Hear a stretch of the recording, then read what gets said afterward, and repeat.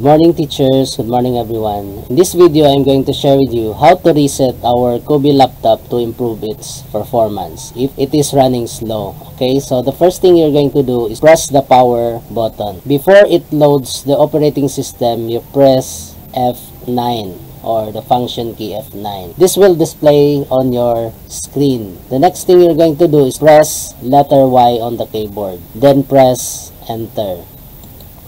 After you press enter, it will display this screen. Then wait till 100% completed.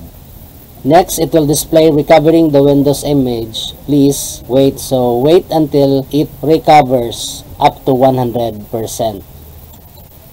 Okay, so after it recovers up to 100%, you type exit on the keyboard and then press enter. Then follow the on-screen instruction till Windows Desktop appears. That's all how to reset our Coby laptop to improve its performance. Thank you so much for watching.